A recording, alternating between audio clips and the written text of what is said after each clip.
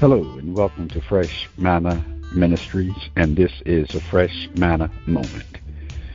This is an inspirational expose on concepts of biblical principles and topical study.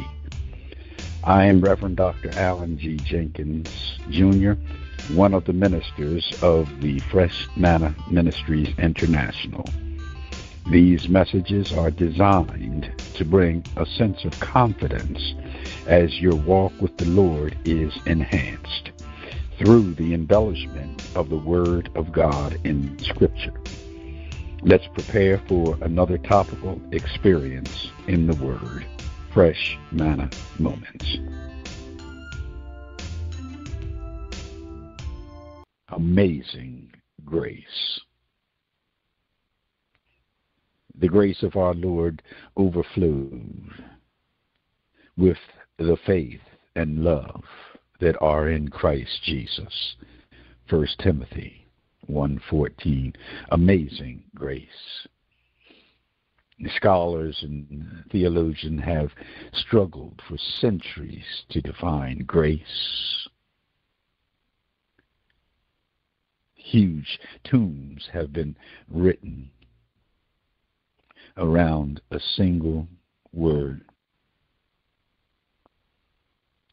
The endless lectures have been presented to explore the nuances of its meaning and application. Yet one of the most direct and simple definitions of grace was supplied by a young teenager. He asked, "Isn't grace God treating us a lot better than we deserve to be treated?" It's grace. That is grace. That is grace in the proverbial nutshell.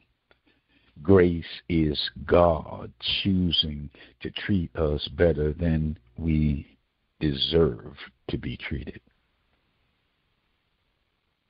But as Paul points out in his first letters to Timothy, God does not treat us as little better than we deserve to be treated. God does not treat us some ways better than we deserved. No, the grace of God, God's love for us, God's treatment of us is far better than we deserve. It overflows. Overflowing grace. Think about it. Overflowing grace. Grace that cannot be stopped, cannot be limited, cannot be contained. Grace that cannot be measured, cannot be quantified, cannot be comprehended. So vast within God is that grace. That's the grace Paul is describing. That's the grace in which you and I live. Do we deserve it? God says so. Do we deserve it? No, of course not. Live within it. Yes, because of God's great love for us, we live within God's grace. But Paul does not stop there. He points Timothy and us to the greatest manifestation of that grace we shall see on this earth. That manifestation is in Christ Jesus, the man who is God in the flesh.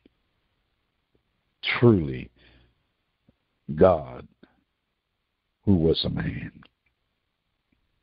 who walked among us and gave and served and sacrificed and loved without limit and without condition. That manifestation is in Christ Jesus, who chose to go to the cross for those he loved. Grace, that's grace. That's the grace of God in which we live. The grace of our Lord overflowed with the faith and love that are in Christ Jesus. 1 Timothy 1:14.